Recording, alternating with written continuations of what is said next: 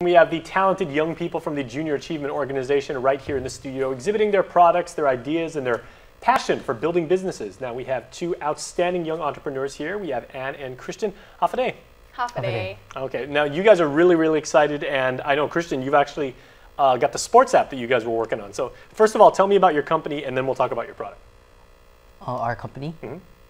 Well, Junior Achievement is an after-school program that seeks to develop entrepreneurial skills for students around Island, and we bring together high school students from both private and public schools, and for a 5-month period we actually meet together to create a product. And CJ can describe to us what our sports app, which is our main product, is. So our main product is a sports events app, which lets others know schedules and lessons around the island of different sports. If it has anything to do with local sports, I'm all in. Yes. Take my money, please. Okay, well, what are some of the features, and what does it do? So we have a calendar for all set events that we do our own research on each sport, and we have all sports on Island, so all are included. And then if they don't have events coming up, we have a lessons chart which gives lessons of their location and their contact numbers and everything like that. Oh, very cool. So what are some of the examples of some of the lessons? So lessons like acrobatics or what's that called, taekwondo, those stuff like that don't really have events coming up. They have places to go there for lessons. Oh, very nice. Yes. So is this geared specifically towards people like in your generation, like young people, or can anybody on Guam use this? It can be for anybody. Outstanding. That's a lot of customers. Yes. Okay. Now, I know you're using an iPhone right now, and is that a prototype or is that the finished product? This is the finished product. All right. Have Have you got it for iOS as well as Android? Yes.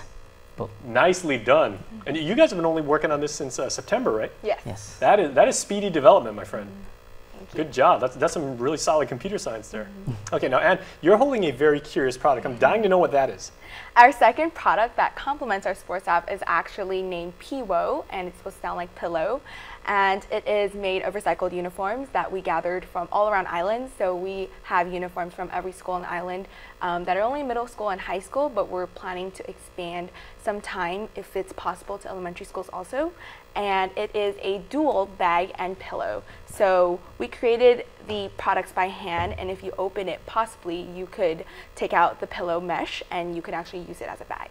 Oh, very cool. So you could use this as a pillow like on your couch when you're lounging at home. Yes. Very, very And nice. we came up with this idea because for sports events, bleachers are actually quite hard to sit on, so Yep. you could actually put it and you could actually sit on it for comfort. Okay, you ask anybody, like young or old, how many times their feet have fallen asleep or their butts go numb just from Yes. watching a 3-hour game. It's Yeah. not an enjoyable experience. Oh man, how much are you guys planning on selling this for? We're planning to sell it for only $7.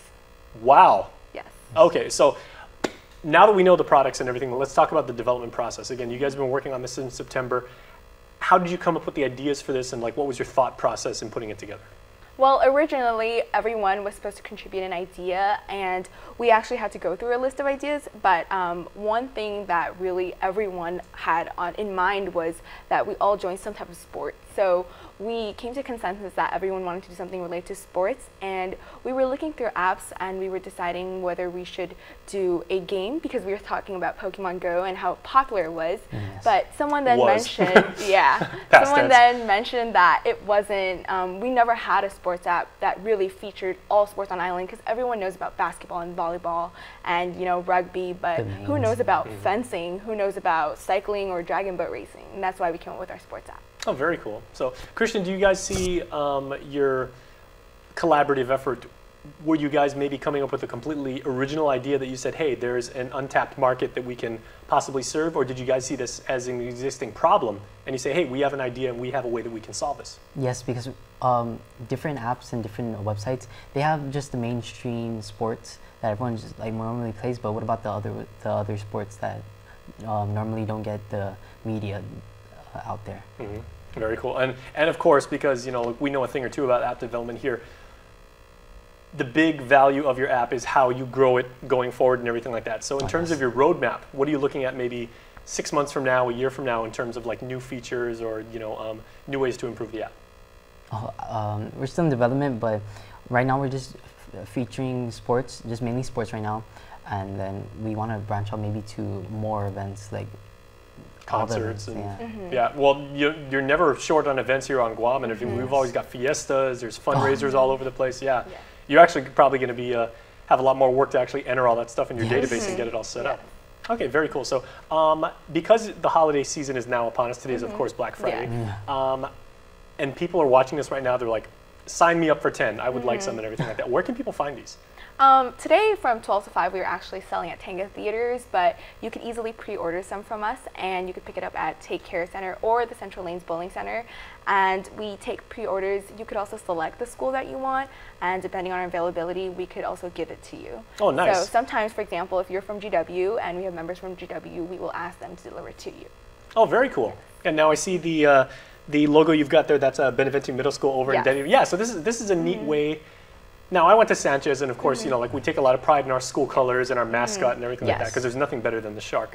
But every once in a while, we'd be like, hey, JFK's got really cool school colors, or you know, Ocean View's got a really cool mascot and everything. This is a great way to appreciate, you know, your fellow students. And we actually have PWOs from the north and the south and central Guam. So we have it from all throughout Guam. And like the ropes are all different colors, so you could also select. Some people have actually come to us and said, we've already graduated, but this is sort of like a school memorabilia that you could use. Yes. Nice. Okay, so where can people contact you if they'd like to pre-order some?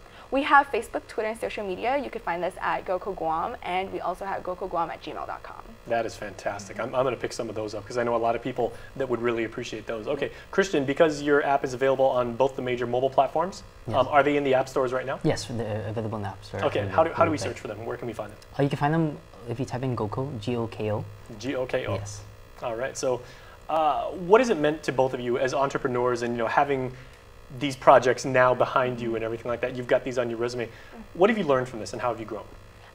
When we first started, it was actually quite hard. We only have 11 members, and the usual JA company, or in past years, actually had up to 30. So we did go through a lot of obstacles to come where we are today, and it's been really difficult because everyone, you know, that's part of the reason why we came with the sports thing, is everyone's always have sports practices. And we really learn how to like lead a team and how to manage your resources properly, because we did have a lot of trial and error while we're trying to make this. All right. All right. Well, thanks so much, and congratulations, guys. I'm going to go download your app, and I'm going to go put in some pre-orders from my PWO. All Thank you right. so much. Congratulations. Please stay tuned.